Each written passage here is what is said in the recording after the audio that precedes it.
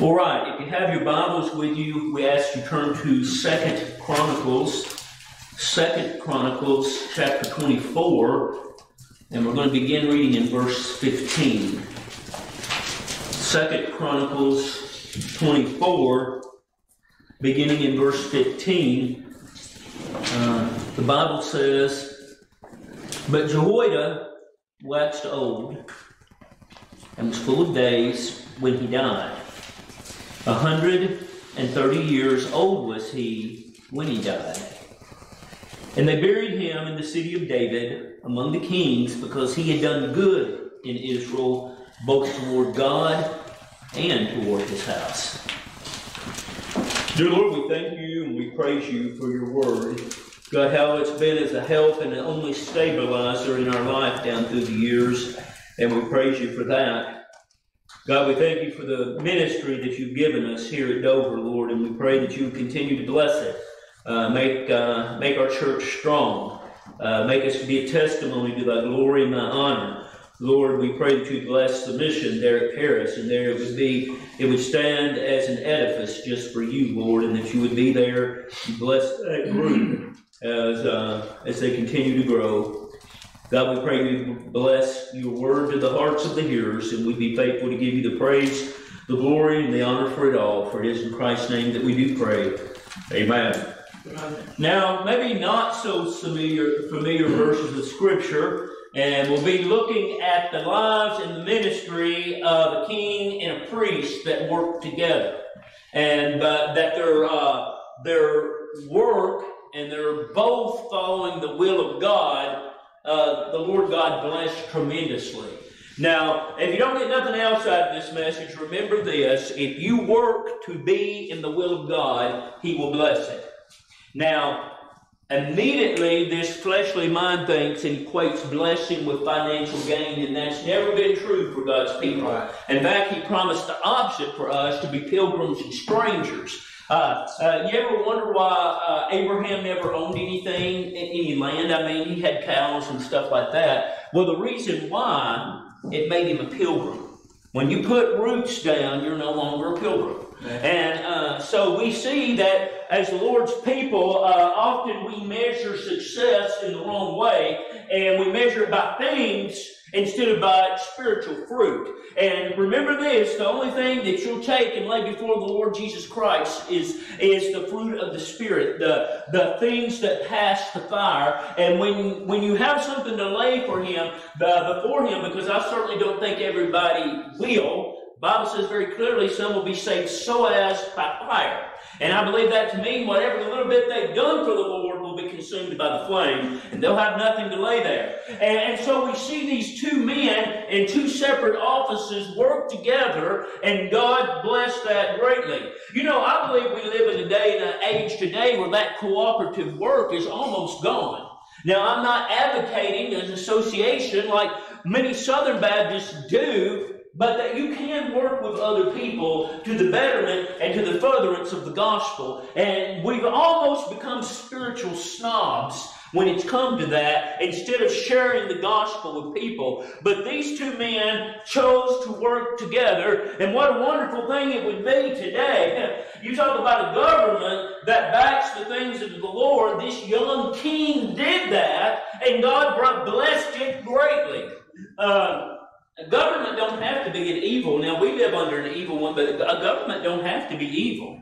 And so we find that these two men had an unusual testimony of being cooperative. Now, if you will, go back to the first verse of this chapter, 2 Chronicles 24. In the first verse, the Bible begins, Joash was 7 years old when he began to reign. Now, you think about a young child king, and there's another one named Josiah that is even more spoken of, that was a child king. But that would be a young man 2 years younger than Bela ascending to the throne. You know what we would say about that? Oh, that's foolhardy. You're messing up as a country. You want a 7-year-old? Well, I won't even ask that. But, you know, that is man's idea, and it's not God's idea. What does the Bible say of coming to Christ? Come unto me as a little child. And you know why? Because they're humble, they lack pride, and they will follow what they're told. And if they're leaning unto God and they're listening to God, that's kind of what you want. That listens and follows God. And so we find this little child king ascending the throne as a 7-year-old boy, and he's going to be used of the Lord in a great way. Josiah was 7 years old when he began to reign, and he reigned 40 years in Jerusalem. Now that's a very, very long reign for that year, for those years. Number one, generally, people didn't live that long back then, but you'll see that the prophet's life was much longer. You know what the Bible says of long life? It's given of God. New Testament teaching, New Testament age, following the years of the flood, the Bible says 70 years, and by strength, 70, and by strength, 80 years. That's 80 years old. And you know what? I have to say this. I've known a lot of people past 80. You know what that is? That's the goodness of God. That's grace. I met a man when I was a boy that was 110 years old. And you know what? And he would attribute his long life to God. He was as sharp as a tack still. And that is the blessing. That is the blessing of long life. But I want you to see that this reign had to do with 2 generations. 40 years ago, I was a 12-year-old boy. Now I have children and grandchildren. It impacts 2 generations. Have you ever thought what you're impacting? Now immediately we think of our children, right? And I hope you're impacting them, and I hope you're impacting them for the better. But you're impacting a lot more people. Brother Kenny just went to work. You're impacting some people every day. And you know, I get a little frustrated at work, and I have to try to, the best of my ability, bite this tongue, because whether I like it or not, that's where God planted me, and I'm impacting people. Facebook, you're impacting people. One way or the other, good or bad. If you're on there and you're posting, you're impacting one way to the good or the bad. We need to realize that. Mothers, fathers, you need to take your place. You need to stand in the spot. And you know what? You may not know how. I had no father figure in my life at all, except my father-in-law when Don and I married. But you know, I did know this much. The Lord God, according to His Word, called that to be a very purposeful work. And I had to learn to do it if I wanted to do it right. Joash, this child king, was used of God. And I think it's interesting, ladies, sisters, doesn't mention his daddy. Joash was 7 years old when he began to reign, and I'm assuming died because he ascended the throne. And he reigned 40 years in Jerusalem, and his mother's name was Zebiah of Beersheba. Now I want you to notice 2 things. His mother is mentioned. Zebiah, I'm not sure is the correct way to say that. But why is the mother even mentioned? She was not a queen. She was mentioned because she impacted her son. She was mentioned because she did the job she was supposed to do. Ladies, you have a big job. Be careful how you do it. And you know, just because you homeschool don't mean you're doing it right. We need to be very deliberate in our parenting, And boys, that don't let y'all off the hook either. We have to think about what we're doing, because what we're doing is building a generation. So this young boy who really did not have a dad to impact him, his mother took on the role, and he becomes a great king. Verse 2, and Joash did that which was right in the sight of the Lord.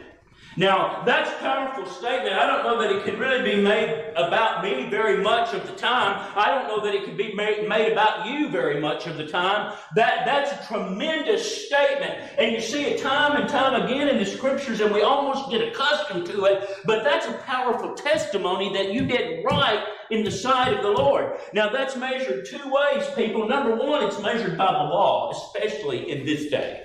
It was measured by the law. And secondly, this is the thing, and it was no different then than it is now. There's no law that said, John, when you're an adult man, you go up and you live in the wilderness 3 years. But he did. And how did he know to do that? I mean, that's a pretty bizarre thing to do, is it not? Well, God led him in that direction. See, if you have no leading of the Holy Ghost, personal leading of the Lord, I'd make my calling and election sure. If you don't have a meaningful relationship enough with Christ and the Holy Ghost for Him to give direct leading in your life, you know what? Something's terribly wrong. And if you don't even know what I'm talking about, what's this guy talking about, then you're really in deep trouble. And so we find it's not simply following the law of God, it's being attentive to what He individually tells you to do. And Joash did that which was right in the sight of the Lord all the days of Jehoiada the priest. Now, I think it's significant that his testimony was specifically attached to Jehoiada. In fact, I don't know, and I don't think it says much else about this child king, but almost the implication was that he did good as long as Jehoiada was his pastor. And when he wasn't, maybe something went wrong. I don't know. The Scriptures, the best I understand, did not record that. But I think it's significant. You know what that means? That means you got to have a pastor that will tell you the good and the bad, and that will say you run well, and when you're in trouble, say, listen, there's a problem. Amen.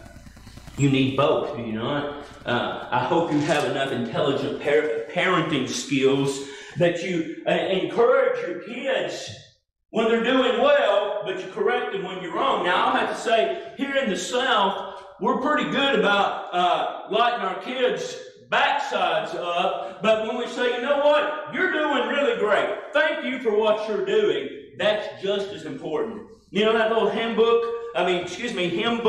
that you have right here? You know who put that together at 17 years old? Adam. The whole thing, cover to cover, even found a place to bind it and make it look like a real hymn book. All I could say is, thank you, son. That's good. He needed to hear something, especially at that age. That's a vulnerable age that you did well. And so we see then, as the Lord's people, we need to be very deliberate in that, because it impacts not only the person, it impacts the person, the persons that individual impacts. We need that real bad, and we need to be deliberate about that in the modern day. And it came to pass after this, verse 4, and it came to pass after this that Joash was minded to repair the house of the Lord. Now, a couple things about that. Minded, to me, M-I-N-D, is your intelligence, your brain, your mind, how you think. He had this idea to fix up the house of God. But on the flip side, here in the South, when your mama left you with your grandparents, what was always the last thing out the door? You better mind them while I'm gone. So if Nanny said something and I didn't do it, Nanny would tell Mama, and then I'd get two whippings. You see what I'm saying? And you know what that means? That's why we need to be obedient to the leading of the Lord. He might ask you to do something that's bizarre to you, but what you do is to be obedient to it. If it's something as simple as giving a glass of water to a prophet, or it's something as complex as starting a mission somewhere, be obedient unto the things of the Lord. That's what I think we see most missing in the modern age, is individuals not being obedient to the Word of God, and certainly not being obedient to His personal plan for your personal life. So he was minded to fix up the house of the Lord. You know, that's a wonderful, wonderful place to take in the work of the Lord. It'll wear you out. It'll make you tired. I've drug y'all through the muck at times. That old building down at Cumberland City, the old Black Methodist Church. I know y'all love me for helping me. I made you help to fix that thing up for a week-long meeting, and then nothing developed out of it. But you know what? I was minded to do that. Very, very, very important to be obedient. If I had to sweep every floor of it myself, that was the thing to do. And we sometimes forget that, do we not? What about Dresden? We spent a lot of money down there. That old nasty storefront. You know what? I was minded to do that, so it was very important that I be obedient to that. He don't plant in us burdens without a reason. He said, well, Brother Larry, nothing came of it. Maybe it taught me obedience. Maybe it taught y'all what mission work's about. I don't know what the mind of God was, but I do know this. I was minded to do so, and it's very, very important when you're minded to do something for the Lord that you get it done. And so we find that he was very much advocating the fixing up, the rebuilding, to make the Lord's house useful and nice again. Verse 5, and he gathered together the priests, and that was usually one from each, and he gathered together the priests and the Levites. Now the priests did the work in the house of God. The Levitical tribe was the ones that had their inheritance was to live off the house of God, and he got them together. Now, this is what I found among preaching men: they're not always minded to do the work of God either. Just because they have pastor or preacher at the end of their name doesn't mean that they're minded to do the work of God. And further still, it doesn't mean that they found the will of God for their life. Listen, that's not written in the pages of that dear book. That's something individual. That's something that you have to that you get by fasting and praying. It doesn't come to you like a lightning bolt. And so we find, even though this tribe was set apart for the use of God, they weren't always useful for God. And you know what? The elect of all the ages are set aside for the use of God, but we're not always useful to God. Do you agree with that? Yeah. What did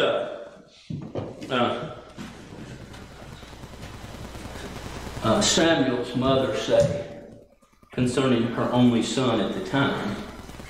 I'll lend him to the Lord all the days of his life. Now, what does lend mean? I have $2, $3. So I'm going to lend that to Kenny. What is the indications of that statement? Did I give it? Right, you pay me back.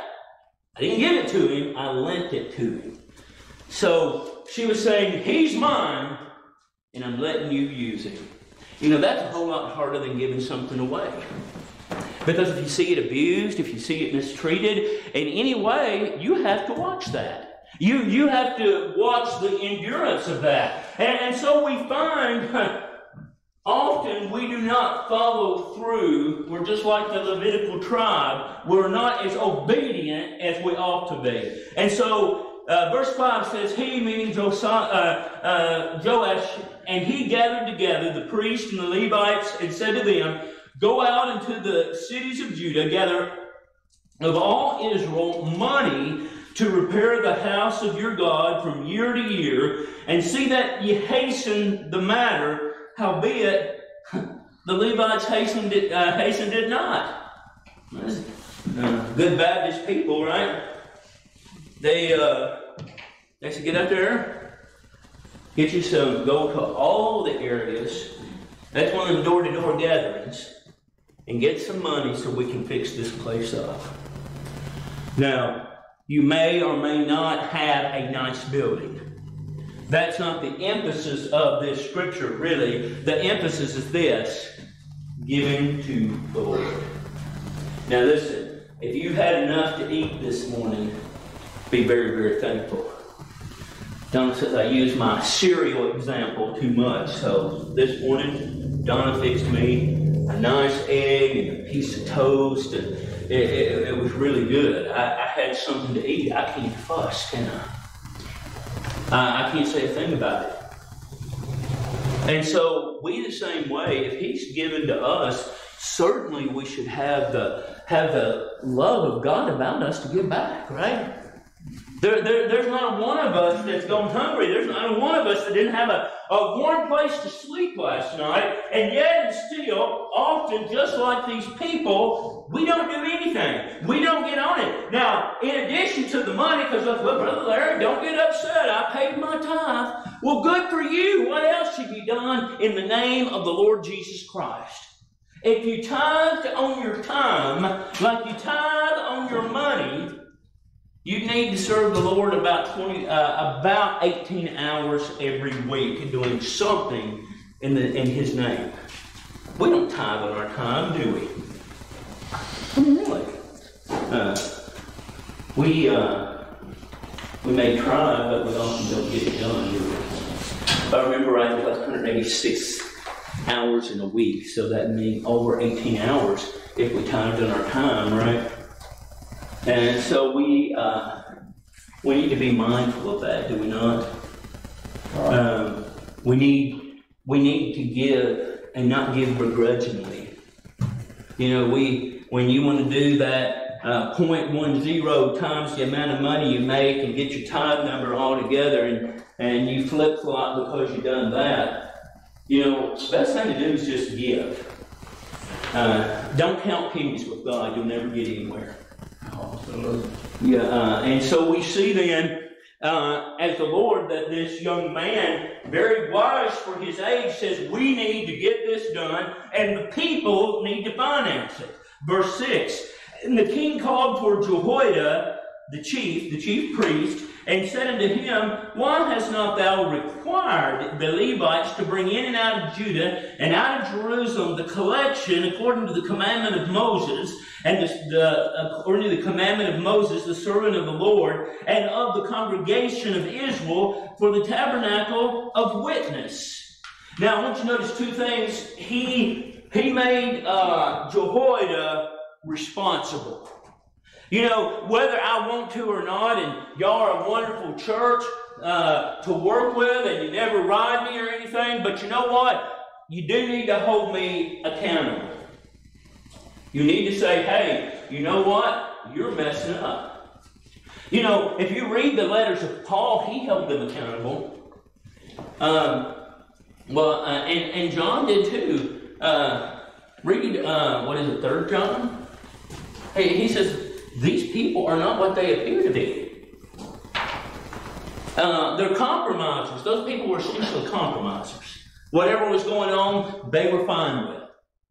And so we need to understand and know accountability. If anything has been lost in the 52 years I've lived, it's being accountable for your own actions. I remember, and I guess maybe, I don't know, it's either in high school or early years of my college, the first time I said, I heard this, well, he can't help it. What? He can't help it? What do you mean? And it wasn't somebody with an each like Joey. And you know what? What I found working with people like Joey all my life, they're pretty deliberate too. You know, if you do something, you're responsible for it, right? If you take in and go into a quick market and blow somebody's head off, you're responsible. And it don't matter how your mother and daddy righted you as a child, you're still responsible for what you have done. Jehoiada was responsible even though he blamed the others. That's a big responsibility, isn't it, preaching men? You're responsible. You know what? And it's good that men be evaluated and ordained by churches. I believe that's what the Scriptures teach. But at the end of the day, you're responsible. You'll give an answer for what you presented as God's Word, not anybody else.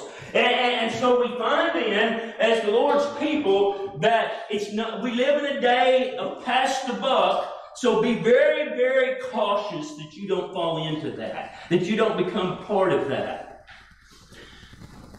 Then notice in verse 7, for the sons of Athaliah, that wicked woman, had broken up the house of God, and also all the dedicated things of the house of the Lord did they bestow upon Balaam.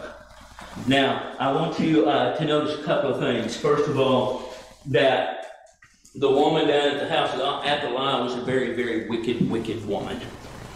And she impacted the house of God. She worked against the house of God. And if you read it, especially in Moses and the specifics of the temple that David laid out and how it was to be done, even in the wilderness tabernacle, those things were costly and expensive. And she had just thrown them down to Balaam's temple. You know what? When you quit serving the Lord, you're doing the exact same thing. And listen, you're a lot more costly than a gold cherubim. You cost the blood of the Lord Jesus Christ. And so we need to serve Him. And anytime that we don't, and worse still, people that serve the Lord, and we've all seen this, seemingly to stand for the Word of God, and all of a sudden they do just a 180 and head off in the other direction, denied they ever believed it to start with. That's what Athaliah did in reality in selling the gold, in selling the pieces that was about the ornaments. She was trashing it. And you know, way too quickly we trash ourselves, do we not? We throw ourselves out with the bathwater. And one thing, and listen, it don't have to be conscious like, oh, I know what I'm going to do today. I'm going to throw my testimony under the bus. No. It can be a decision that you're making in the spark of a moment, and it's gone for the rest of your life. And so we have to be very containing in these vessels. And so I want you to see that the child king held him responsible because he had told him to do it. Verse 8, notice the king had to do this. And at the king's command they made a chest and set it without at the gate of the house of the Lord.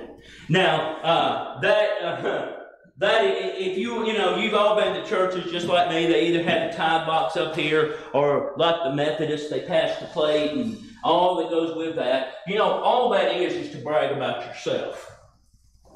And if you'll follow the history of this little box that Joash begins, it's still there in the days of Malachi. It's still at the end of the Old Testament. It's still at the back of the temple. And that's how tithes should be received. And so, since the priest wouldn't, the leader did. Isn't that a wonderful thing that, boys, when we preachers don't do it, God will. When we are not faithful to what God has given us to do, God makes a way. So when nobody else would do it, Joash stood up to the plate, put a little box back there at the temple, and actually this one in that day was on the outside of the building, the outside of the temple, and he said, we'll do it this way. God's always got a plan. You know what? He don't need you for nothing. He does it for His own glory and honor. Amen.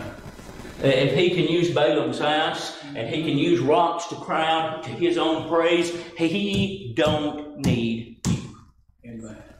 That'll put you down there right where you belong, right? And so we see that Joash does what God's men wouldn't. He's the leader he's supposed to be. He's the leader of the example to the people there about him. Verse 9, and he made a proclamation through Judah and Jerusalem to bring to the Lord the collection that Moses, the servant of God, laid upon Israel in the wilderness. Now, I want you to notice a couple of different things. First of all, he got the job done, and then he advocated it, he preached it, he said it before the people, and he makes a very old requirement of them, and that's you give what your fathers did to Moses. Now, if you'll follow that history, what had happened the night before they made their exit from Egypt, God moved in a great way, and they went down, and they've been seeing them Egyptian women's houses for years and years, and seen their gold vessels, and seen their brass vessels, and seen their pearls, and God gave them great glory, and they had the courage to do it, and they went back to where they used to clean and say, man, I love that chandelier. Well, do you want it? Here it is. All over the nation of Egypt that night. And they left there with the items to give unto God. See, He'll provide what He needs. That obedience, that giving, is glory to God, not to you. That's why that box is a whole lot better than pastor plate. And so we see that they were obedient to this. You know what? And we'll read in a minute. Not only were they obedient, they were eager to do it. I asked you this morning, are you eager to serve the Lord? Are you eager to pay your tithe? Are you eager to go up and above what He has blessed you with and give till it hurts? That's where we need to be. And you know what? He'll do that sometime. He'll call you to the point that He wants you to give until it hurts. And you don't know why. Yesterday when I wrecked the truck and I was trying to grab it and then it drugged me across the parking lot, it's so amazing what your mind thinks about in just a split second. And I thought, it'd be smart to let go. And I didn't.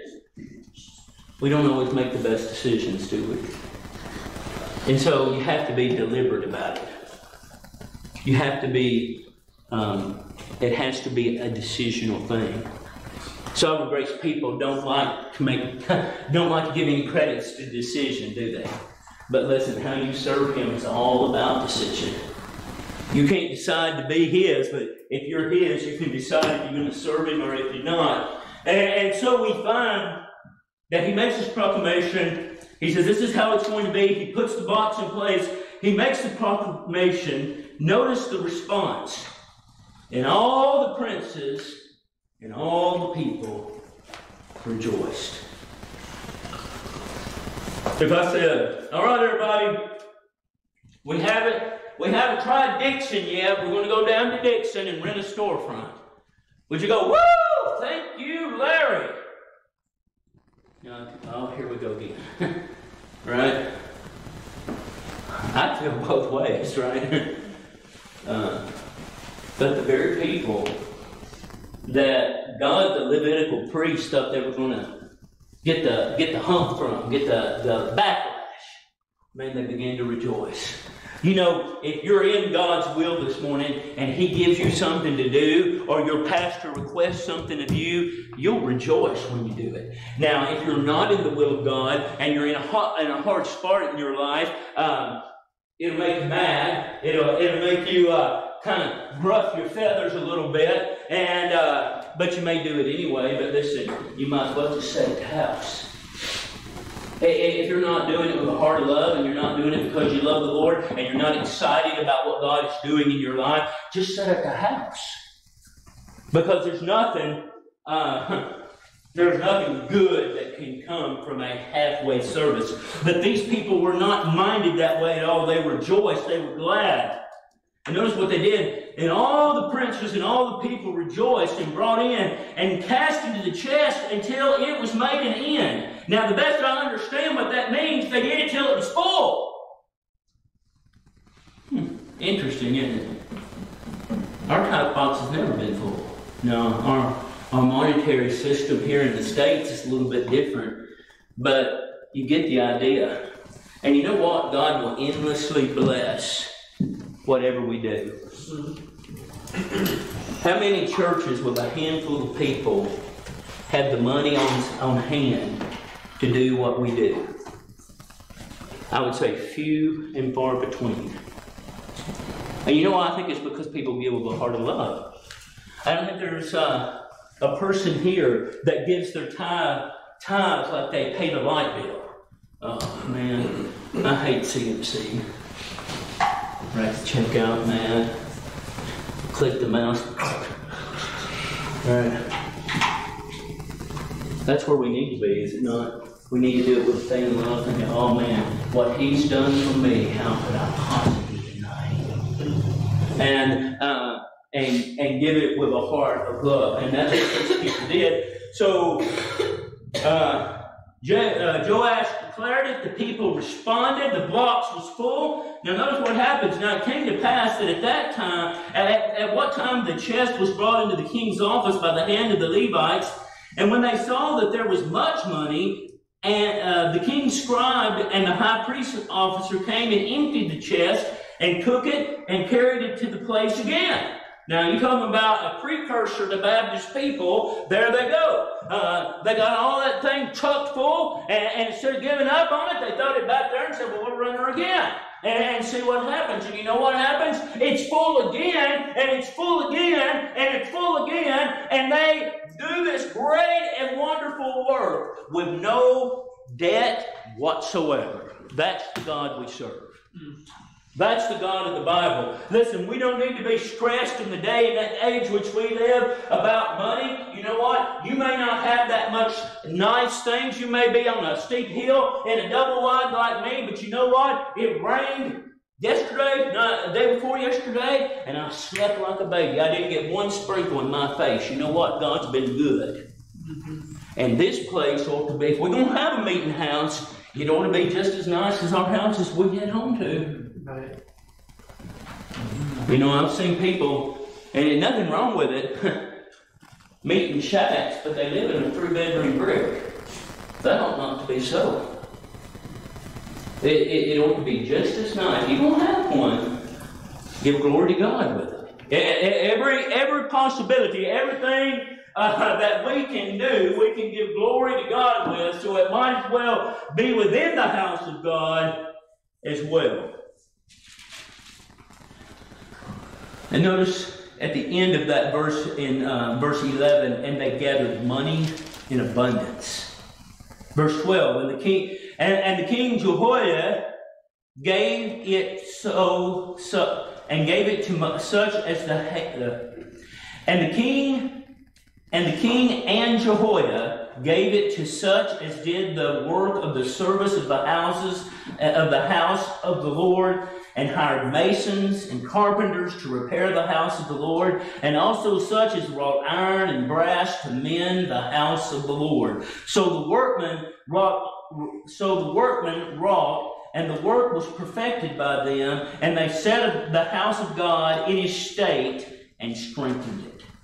What a wonderful thing. Now I ask you, and you have to answer this for yourself, what have you done to strengthen the house of the Lord? Now we have a nice building, blessed be the name of the Lord, but you know what? This is not the church in Dover. All you that are truly members here at the church at Dover, you're the ones that's involved. What have you done to strengthen it? Now, by that text, I'll have to understand this, and you've seen it too, probably more than me. If a church can be strengthened, oh, it certainly can be weakened. You know why you examine people when they come to a church? They can do one of two things. They can make it better, or they make it a whole lot worse. But that's really what it's about.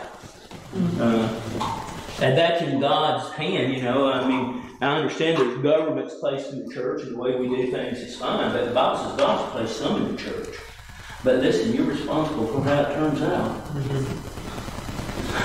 Well, which church letter was it? He said, I know where Satan's seat is. in the Revelation. You know what? He got in there somehow, didn't he? And once they voted on him, you know, this is the sad truth, they probably did. They probably did. Because he don't come with a pointed tail and horns on his head, does he? He comes with silver tongues and good-looking people. And so we see then that as they're doing this great and wonderful work, that God blesses it immensely. Things are strengthened because of the decision of one individual, their pastor, their king, and God blessed it greatly. Verse 14, and when they had finished it, they brought the rest of the money before the king and Jehoiada, wherefore were made of vessels of the house of the Lord, even vessels to minister, to offer withal, the spoons, the vessels of gold and silver, and they offered burnt offerings in the house of the Lord, and of the Lord continually all the days of Jehoiada. Now, I want you to see, it makes this note about Jehoiada. Also, they took part of the money, they took part of the items, and they created the missing vessels. You know what? I firmly believe there could be missing vessels in the church, don't you? You have to be careful about that. Now, if you get a vessel, a member, you better be sure God put them there. You better be certain of that. But they're useful, are they not? So all the days of Jehoiada's life, while he was in the priest office, those vessels were used appropriately. You used your vessels appropriately this week? Only you can answer that for me. We live in a day and age where it takes almost a job and a half to keep your family going. But you know what? That's no excuse. What did you do this week? This offering continually in the Old Testament, and if you know your Bible, it was an ongoing thing every day. There was new sins, there were new sacrifices, right? It's tied how we are to serve. It's a never-ending thing from the day that He saves you till you go out in eternity. You keep serving. And you keep serving Him faithfully. You keep serving it not as it's a burden, but as though it was a pleasure, as though it was something that you would be glad and happy to do. That's how we are to serve our King. Verse 15. In verse 15, we had already read it in our text. But Jehoiada waxed old. Now, having heard his testimony, and heard now the goodness that God brought through him, the fact that he is getting old is now much more significant because, listen, you can have all the desire that you want, but when you're old, you just can't do what you once did. You may want to, you may have that the vim and the vigor, but listen, there's only so much a 53-year-old body can get out. There's only so much an 82-year-old body can do. And you know what? Serve Him while you're young. I've told that since Jared was 19. And I still tell it to you today, brother. Serve Him while you're young. Use that youth. What did the wisest man that ever lived said in Ecclesiastes? Remember thy Creator in the days of thy youth, when the hard times cometh not. Dear friend, they're coming. That's just part of life. I'm not saying I'm mad about it, but I am telling you the reality of it. They're coming.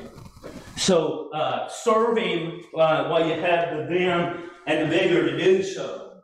And His aging now is significant because He's slowing down. He's not as effective as He used to be. And when you have a poor leader, what's the natural result? People are not going to do. You know what? When people give 110%, two things. Number one, you let them know they're appreciated. And number two, keep your eyes on them. That's how you keep people on the ball. Jehoiada could no longer do either. And it impacted the service of the Lord. You know what? We need to be cautious about that, do we not? We need to be significantly serving the Lord. And make other people accountable. Donna makes me accountable, I'll make her accountable. That's not because we don't like each other, that's just how you do it. We've raised up a generation. You know, I've quoted that verse so much down through the years, and there rose up a Pharaoh that knew not God. We've rose up a generation like that. You young people, Jared, I'll throw you in there because I still love you. Y'all live in a different generation, kind of. Y'all live in a different time. It's crazy when I look at it. So look unto what He has given you individually to do. So he's old now. He can't do what he once did. But Jehoiada waxed old and was full of days when he died. 130 years old was he when he died. And they buried him in the city of David among the kings. Not because he was a king, but because he had done good in Israel, both toward God and toward his house. Now, if you read the rest of that, you see that things began to go downhill again with the next priest and the next king. And on it goes in the story of people's lives. So I ask you, how faithful are you? I can't answer that for you. You know, used to when I was a young man, being faithful was showing up for services. That's not being faithful. That's your reasonable service. Yeah. Faithful is what you're doing. Faithful is when you speak the name of Christ. Faithful is when you get the bad news. And by prayer, you hang on anyway. You know, Brother Titus, now home to be with the Lord. So glad he's no longer suffering. I see him tie knot in and hang on by the mercy and grace of God. I never saw him one time doubt the plan of God in his life.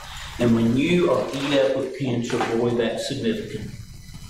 To understand a testimony like that, the only thing I can say is you have to experience cancer. And then when you do, you say, man, it was just by the grace of God he did it. Yeah. So how have you been doing? At least the best we know right now, none of us have cancer.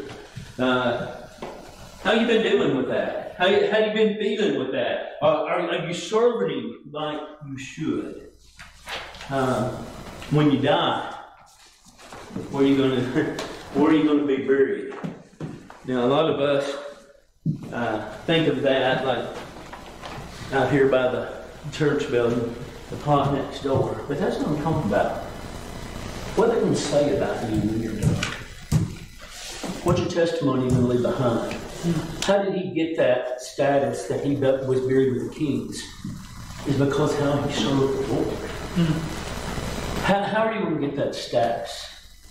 Now, I think that's highly important to know where you're at. And only you can answer that.